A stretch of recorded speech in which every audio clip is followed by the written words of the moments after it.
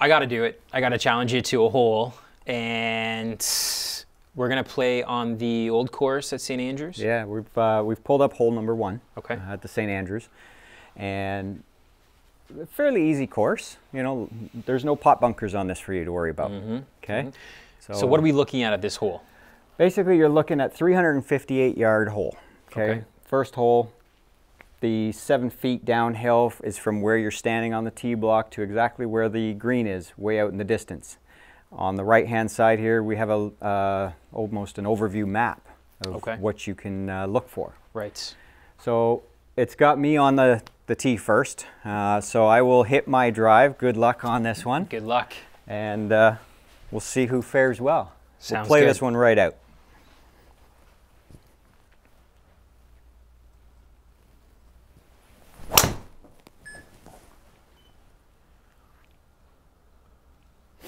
Okay, so Cool. drive is in the middle of the fairway. So Jason is in the middle of fairway. I'm swinging cold. Just want to point that out.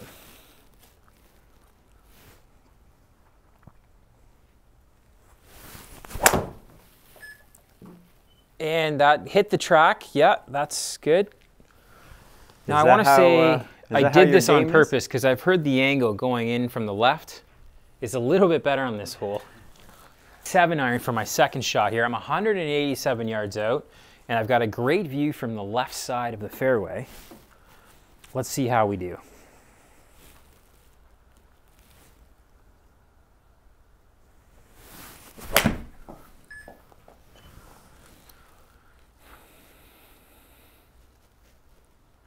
Ooh, get on the green. That was nice. Come on now. Now I did say from the left side is a better view, so let's see what Jason can do now. Yeah, Ken's put it pretty close. So.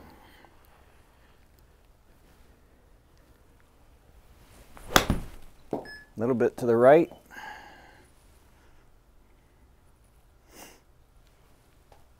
Whoa. A little too much spin. So here we are on the green. Now the one thing with St. Andrews is they have some of the biggest greens on the tour. Right. Some of them are shared, so there's some really long putts. So I've got 60 feet up 9 inches. I got to putt this 69 feet, and it's running a little right to left at first. It could move left to right, and then another left to right at the hole. So we're going to just try and get this thing as close as we can, within 8 feet. All right, let's give this a shot.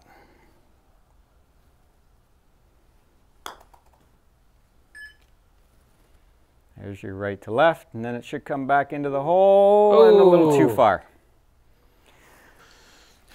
It is interesting to try and judge it, but I feel once you have a few putts through, you're gonna pick it up pretty easy. So this one you want to only go 3 feet past the screen. Okay.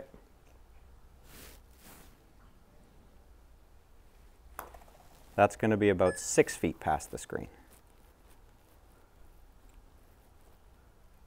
So you should be about 4 feet too far. Got it. Here, 13 feet down, 6 inches. Very flat putt. So I don't even want to get to the screen.